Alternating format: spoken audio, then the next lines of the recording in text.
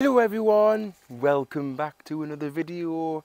Today we're going to be looking at a NatureHike Cloud Up 2-man tent. This tent is not mine again, this is someone else's tent, here it is. But they've kindly given us to have a look at and to show you guys. Now I have seen this up on, we were Sedborough, and here's the photo here, look at this. And that's the photo there, it looks really good. We're going to get it whacked up. I couldn't find much information about the tent, apart from it weighs roughly 1.4 kilograms. The waterproofing is 20D nylon, that's the fly sheet, with a PU 4000 coat. You know you're going to be alright as soon as you put it up. It also comes with a sleeping footprint, which is 210 in length and 125 in centimetres. There's the footprint there, that's what it looks like. Little small bag which you can buy extra with the tent. This goes underneath the tent to protect it underneath from the ground, and the tent's going to last a lot longer with one of these underneath. It's going to help it. Get one, preserve your tent underneath, make it last longer. The setup can be done in roughly 5 minutes. We'll see about that. That's by one person. Downsides to the tent, which I've looked online, is it's quite a small tent, might not be for 2 people, and apparently it gets condensation.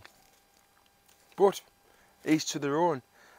I think it kind of depends what weather you've got. If there's a breeze coming in and it's going through the airflow, you should be alright. If there's no breeze at all and you have 1-2 people in the tent, that's going to create mass condensation.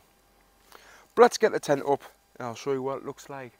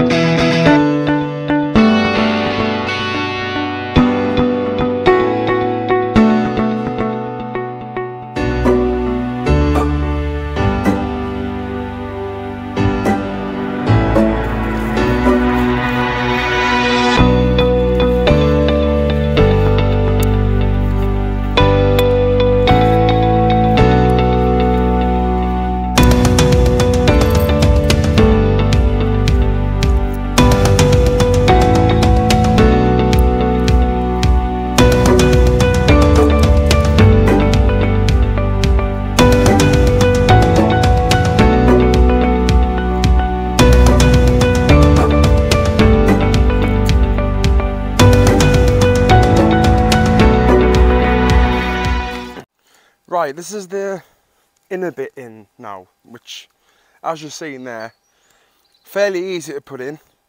I had to really look at how this would go in, but it's a bit obvious. The back bit here is shorter than the front in width, so that's quite obvious that that would go into that shape. It was quite easy to put the poles in. I had to think about how you clip these on. So what you do is you push and turn, put it on, turn, and then it clips on. Don't know if you've seen that there. but put it on, turn, and that's how it clips on. So that's the inner. If you think about it, if you go somewhere where you know it's going to be nice and warm, this is what you can just have. So you could just have the bottom sheet there for the extra ground support, and you could just have this, which has got really good airflow in, and it'll be nice and cool for you in summer weather. You see here the bottom bit, you have got a couple of inches where the waterproof material comes up, and then you've got this extra membrane here. But I can imagine that bottom red bit is more water repellent. So here it is. This is the tent fully set up now. Everything's pegged in apart from the two ropes at the front here. That's only because I've just run out of pegs. Right, as you can see, it is quite a nice shaped tent. It looks almost like the OEX Bobcat, but bigger in a way, with that singular pole at the top there. Right, let's have a look at some of the specifics of the tent then. You've got 4 guy ropes on each side of the tent there. To move the guy ropes, you just move this up and down. Then that locks in there to the teeth whenever you feel like you've got the right distance. So then you would just pull it out, tie it down. There is quite a bit of a gap here from the tent, so the rain's going to come down and drip away from the tent. It's a good feature. You have clips here which go into the ground sheet, which also the other ground sheet has this, that extra bit, so you can also clip it into that. So in theory, you don't have to use your inner bit of the tent. You could just have the outer, and then you could have the bottom bit, and that would do you. Extra little feature of the tent which I've noticed, there's a clip there. Can you see that? There's a clip which this connects to the inner of the tent, just to give it a bit more support. It might not flap about as much. Side guy rope there coming out to keep the sides away from the inner. That's what I mean there, look. So as you can see, that's got a clip, then that's got a clip there. So in theory, you don't really need to use your inner if you didn't want to.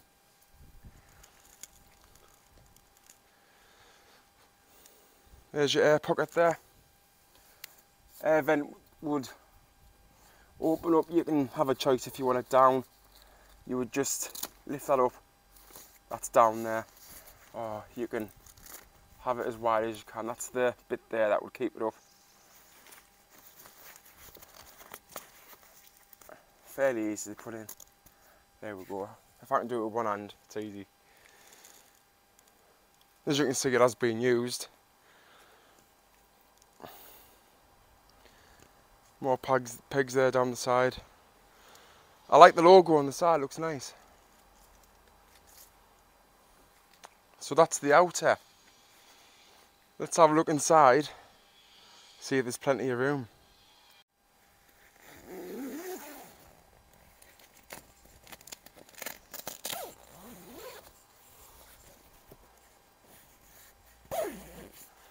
If I open it up, you have got 2 Velcro patches there to keep it secure. It looks nice. Vestibule area is quite large as well, so if you needed to cook, that's practical. Zip again, let's have a look. Can I do it with one hand? Yes. So it's nice and taut, this. Oh, I do love the inner. It's a lovely colour. It's gorgeous. Right, we're climbing in now. It's quite wide. Ooh. So there we go. You've got a hook there for a lantern. There's some instruction there at the side of the tent. I can't see any pockets. There's no pockets in the tent. I mean, to be fair, I don't always use the pockets. So you've got a canny airflow there coming in. You've got that one which I showed you, which you can move yourself, and then you've got this bit here, which would also act as air coming under the tent and then in.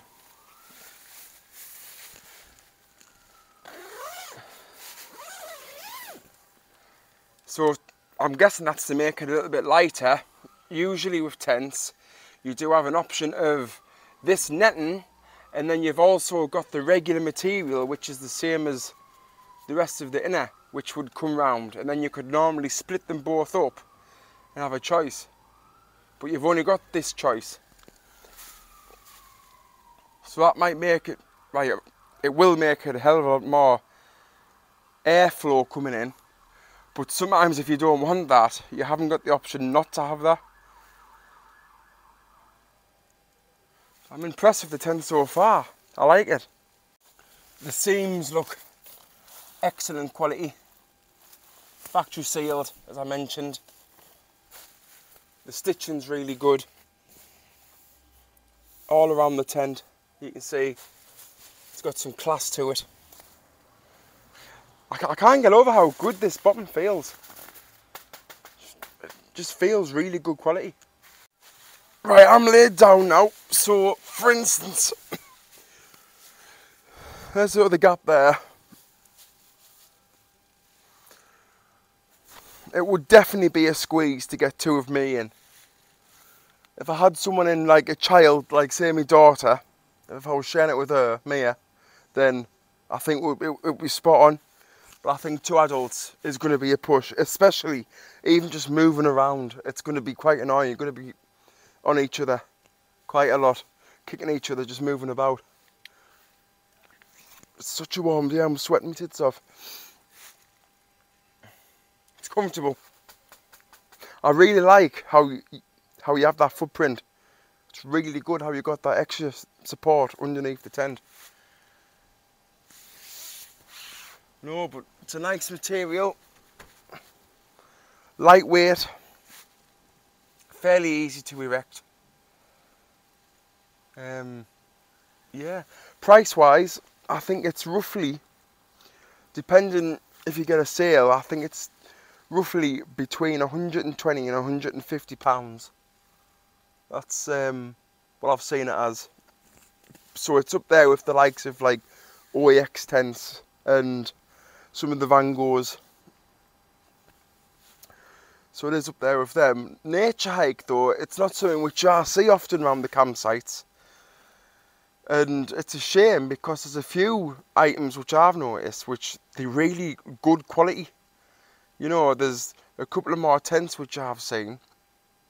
They look really good. I've watched a few people on YouTube review them. They're excellent. And just some of the other equipment just to use, it's just practical, some of the things. And it's fairly good price. The last thing I bought, which was NatureHike, was just a compressed sack. But it's really good. It's just really good material, what it's made with. Anyhow, so this is the inside the tent. I am a little bit shocked it hasn't got pockets inside, like, but it saves that extra weight, I guess. Right, let's have a look back outside the tent. Right, we do have a little bit of a pocket here. But you couldn't put nothing heavy in there, else it's just going to rip. So the odd light bit could go in there, I'm guessing. Unless it's for light, I'm not too sure. If you know what this is for, just comment on the video. Just before we get out, you have got a tie here which would keep this mesh towards the side. But really you want this shut at all times, like for bugs getting in and everything. So that's the tent there. Wouldn't say it's a 4-season tent because the sides are quite high up. We've frozen that in the winter time. But 3-season tent, you know, from March on to maybe September, October time. It's going to be class. Perfect. As I've got enough tents myself, I probably won't be buying one of these, but it is nice to get other tents from other people, just to show you guys as well. Then I get the chance to put them up, and it just feels really nice to feel different materials and how different tents are designed. Like this, for instance, I've never had one where it's just one, it's technically one pole that's just clipping into each other.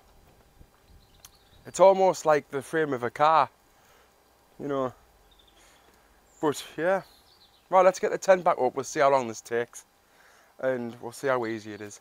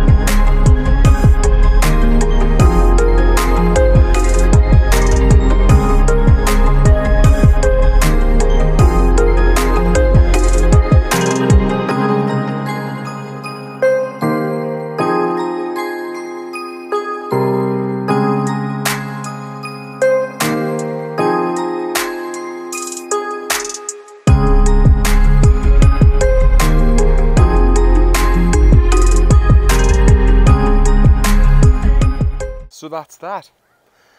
So taking everything down, it's roughly about, I would say more like 10 minutes to take everything.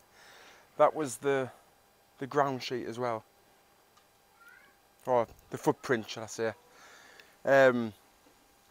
Packs down really small, bonus, it's light. You could even put that in a compression sack, condense it right down so it's really small, put your poles in a different compartment in your bag, and that would reduce the load really. It's yeah, it does pack down really well. I'm impressed with it, how light it is. Putting up, simple. There is instructions inside of the bag that it comes in, if you do get stuck, that is. Poles, the only thing is with them is, I think I'm used to just the one set poles, and there has been times where I've had a pole break, and with the one set poles it's easy to replace, where with that, because it's just one like big spine, I think I would struggle fixing that. That would need sending off and a specialist see to it, because I wouldn't know what to do. But with the single poles, I know what to do. I've even made a YouTube video of how to repair single poles. Materials of the tent, excellent. Great value for money. I'm not quite sure what the returns policy are, or if it comes with a year's guarantee. I think it will do, or something like that. It'll come with some kind of guarantee. If it's, you know, if it's there for, if something breaks and it really shouldn't do, then I'm pretty sure we should be able to return that. But yeah, it's a good tent. It's worth the money. I would definitely get one. But like I said, I don't need any more tents. This is my friend's tent. He also gave us some more to review, so there is some more coming up in the near future. So I hope you've liked the video. I hope you've liked the tent. If you have the tent, comment. If I've missed anything out, let us know in the comments so then other people can see if I've missed anything out. No, but I hope you've liked it. Remember, if you want to watch some more videos, subscribe here and watch some more at the sides there. Great. I'll see you later on.